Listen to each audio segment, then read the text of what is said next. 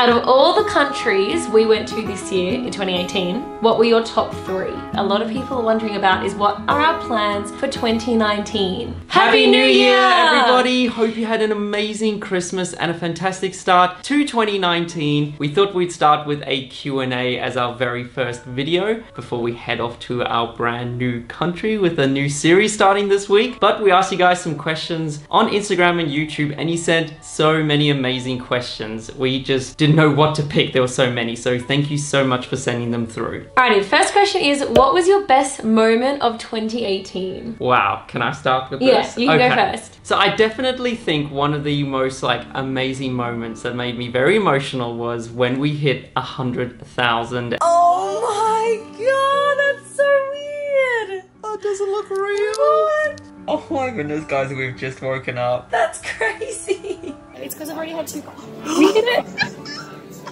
No, I don't want to cry in a cafe. I feel all shaky. It's so weird. I'm so lame. Yeah.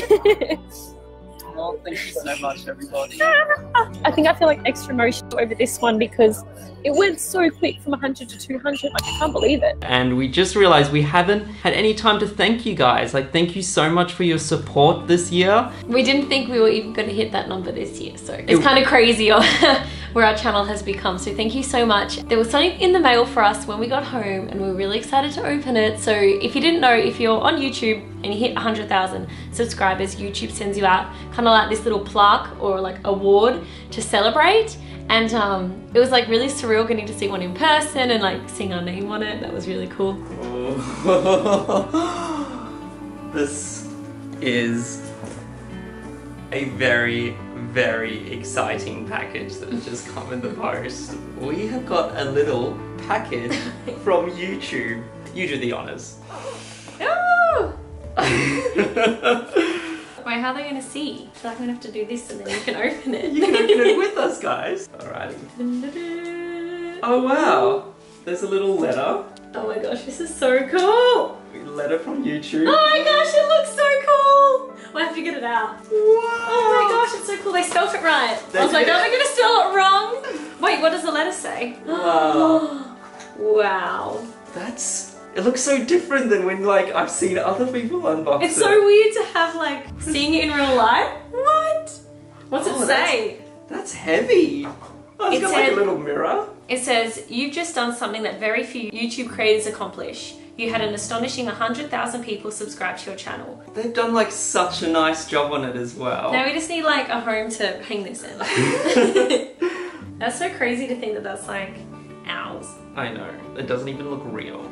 It's weird sitting down to do this and then 4 years ago when we... It's also weird think all over the years of watching people getting these. Yeah. And then you're I can't believe we have one. Yeah, it's so weird. It doesn't seem real. So what's your moment of 2018? I think my, the most special moment of the year, I think it's when we first saw the pyramids. That is so true. Yeah, I've never been so emotional seeing something for the first time on our travels, and we weren't even at the pyramids. We were actually at our hotel overlooking on the balcony, and I saw this tiny little triangle off into the distance and I realized it was the pyramids. It was a really special moment. I won't forget it. Yeah. Look what's over there. DM? Oh my god, it's the pyramids. Oh my god, I'm gonna cry. Wow, we can actually see them from our room.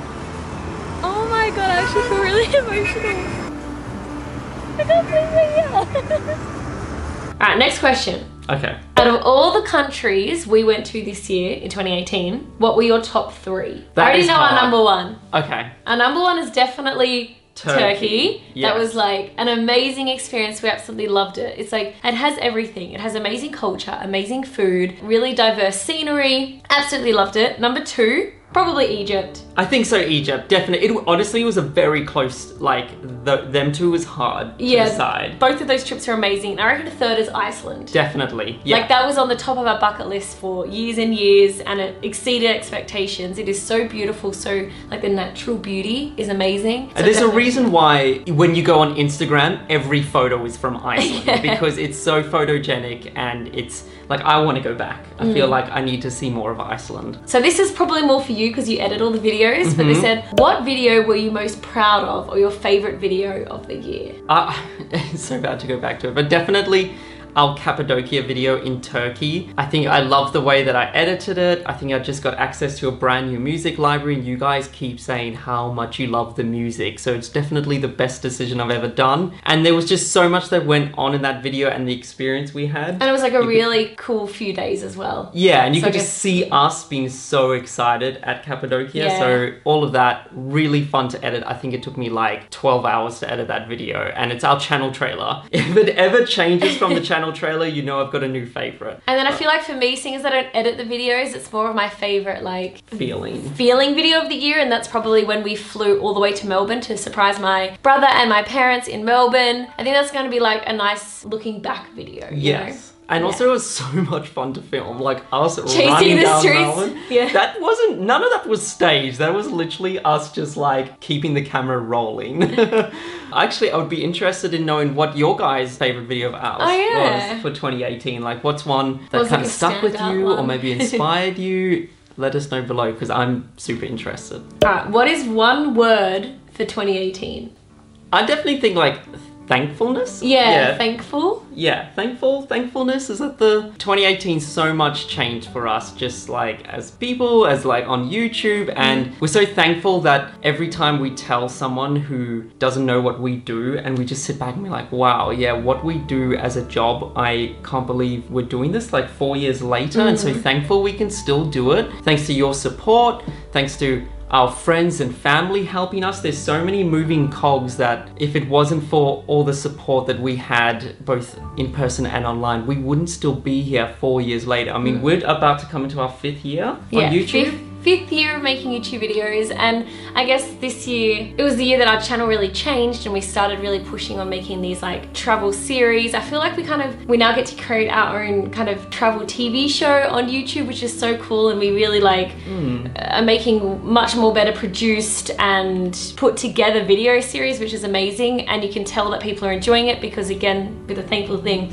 our numbers have grown exponentially over the year. So yeah, thank you guys so much. 2018 has been a pretty good year. Amazing year, yeah. Which countries did we miss out on visiting in 2018? So some countries we really wanted to do and we still have missed out on them. Yeah. And I feel like there are two like areas in the world that are on our list every year. Every year. Like ever since we started flying the nest, and we still haven't done them. One is the Nordic countries. Yes, because when we did this Q&A last year, what did you guys want to visit in 2018? It was the Nordic countries. We keep missing out on them, but they're going to happen. Yeah. Maybe in 2019, we hope. I It's know, on the list. I bet you like a lot of people watch these videos kind of be like, what's on your bucket list for 2019? Expecting us to go to those places. I know, we just keep not going. So this year, Nordic countries. And another one that has always been on our list, and it's still, we never do it, is Antarctica. And I feel like that's because it's kind of hard to get there. There's only a small amount of time where you can actually go, and it's pretty pricey as well. Yes. So trying to work out like a way to get there. But I feel like creating a travel series on how to travel Antarctica, or trying to find like a really good company that takes people out there that's maybe not so expensive. Yes, because I don't think you're backpacking Antarctica. Whenever I Google it, it's like $50,000, and I bet you there's a cheaper way. Wow. I know, I bet you there's a cheaper way, so I really need to like look into it. But yeah, doing a travel series in Antarctica would be really cool. But those are like our two places that we missed in 2018, are on the list for 2019. And hopefully when we're doing this Q&A in 1 year's time, we're like, we did it! We did it! Finally. Alright, this is like a question we get a lot, and it's nothing to do with really 2018, but the question was, how do you balance your time traveling, enjoying the experience whilst vlogging, taking pictures and uploading Instagram stories all while traveling? That was basically tying into 2018. That was like one of my goals for 2018, was to not let social media kind of like ruin your travel experience, because it's funny, a lot of people think that vlogging could affect travel. Yes, so many people think like you're always constantly wanting to go out there and film. Like, do you not enjoy travel? Like, is this work to you? But it's like the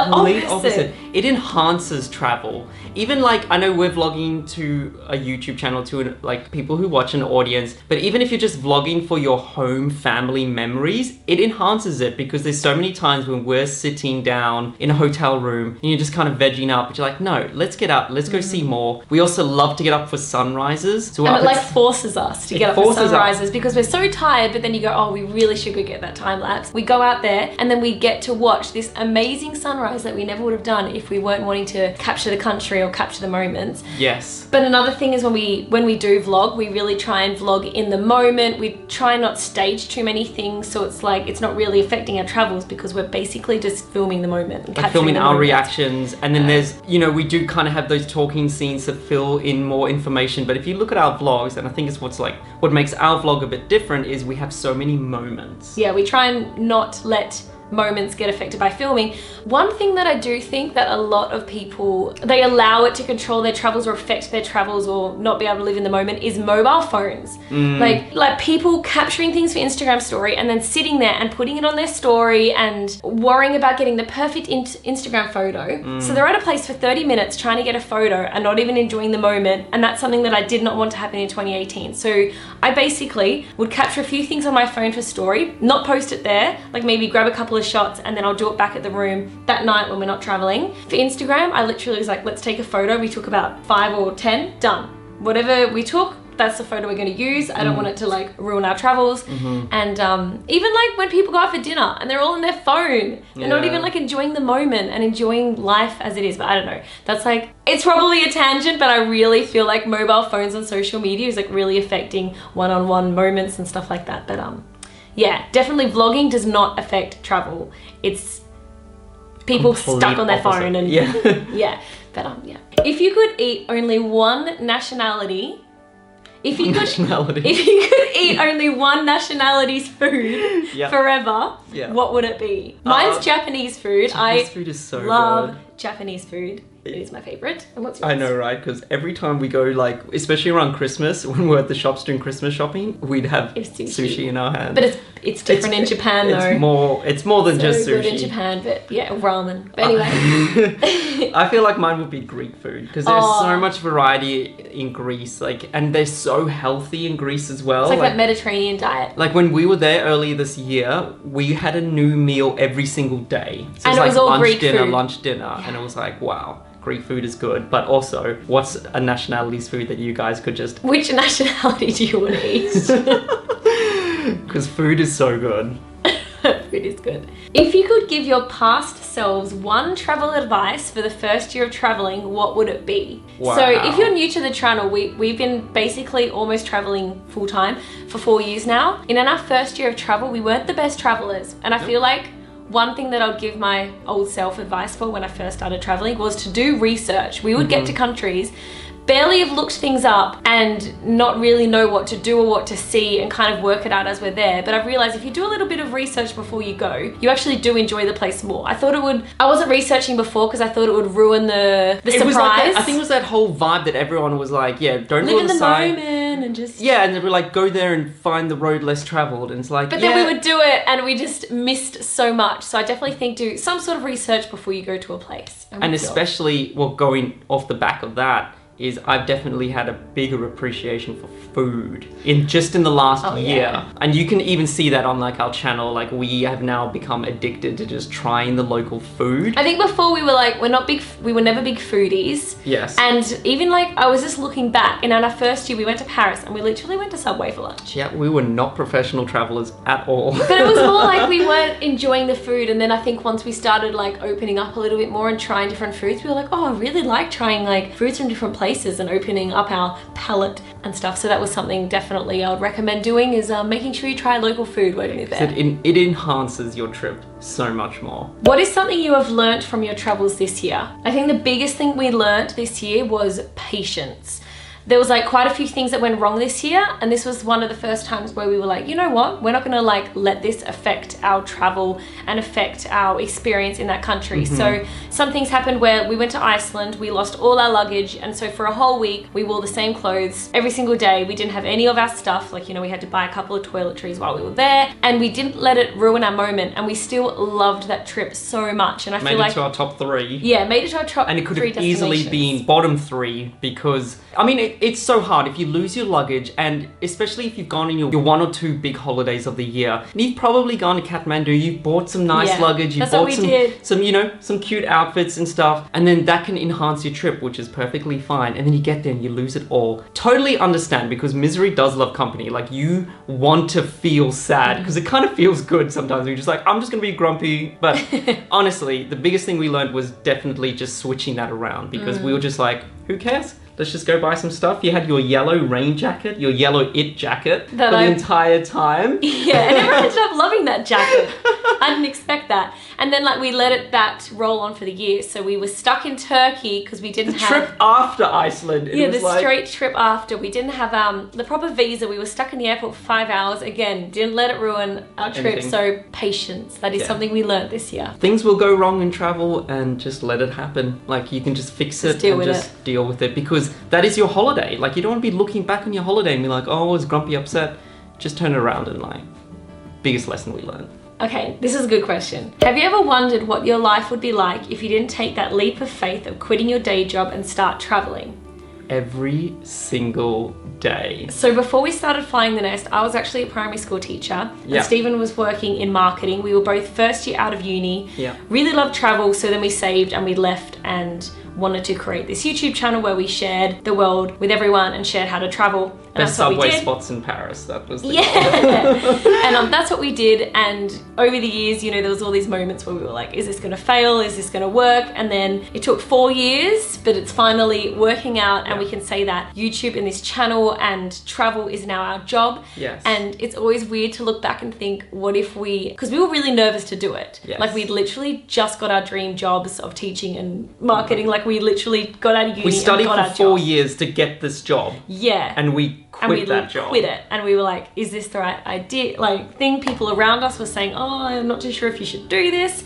And it's funny looking back on that and thinking, if we had listened to those people or gone, oh, like, should we stay comfortable or should we just have a go and just see what happens? And I'm so glad we did that, because it really does show that if you have a passion, and even if you're nervous, you should just go for it, because you do only live once. And you can always go back. I could always go back to teaching if it didn't work out. So you can always go back to marketing if that didn't work out. But yes, I'm really glad we did it. And it's never too late. Like, when we were starting our YouTube channel, people were like, there are YouTube travel vloggers out there. What are you doing? Like, the industry is saturated. I mean, if we didn't do that 4 years ago, we wouldn't be doing this Q&A right now, which is crazy. So that's kind of cool to think about, but yeah. Alrighty, and the final question, which I think a lot of people are wondering about, is what are our plans for 2019? So Nordic countries would be great. That would be Not on great. the plans, but we'd love to go there. But our basic idea for 2019, of course, we want to create a bunch of new travel series for you guys, and we are wanting to make sure that we try and get a mix of places this year. So we want to go to a couple of unique places that a lot of you may not have heard of before or even thought about traveling to. We want to go to places that you guys really want us to go to. So whenever you guys comment saying, I want you to go to that country, we are always reading it, and there are a couple of countries in that list that always pop up, and we're making sure they happen in 2019, so stay tuned for that. And we are wanting to do a couple more trips with our friends and family this year, which will be really nice. We're about to go on a brand new trip. We're going to Sri Lanka. To Sri Lanka. And I asked on Instagram, I told you all that we are off on a new trip to Asia, and I had so many guesses, maybe 200 people guessed crazy. Where to go, and only 5 people said Sri Lanka. So I feel like this could be under the realm of unique places that not many people think about. So we're really excited for that. So I hope you're excited. And that series starts this week. We're literally, so that is what's to come in 2019. A lot of new series, and if there's anywhere you want us to go, make sure you leave them in the comments below. And I'm really excited for this year. We have a lot of dreams and goals and aspirations for 2019 that I'm excited to try and achieve. Thank you so much, guys. Thanks again for your support every day, every single day. Thank you so much, and I hope you enjoyed this video. And I hope you have a wonderful 2019 as well. Thank you, guys. We will see you in Sri Lanka on the next one. Bye! A little box on the hillside, a little box, little ticky-tacky, little rock.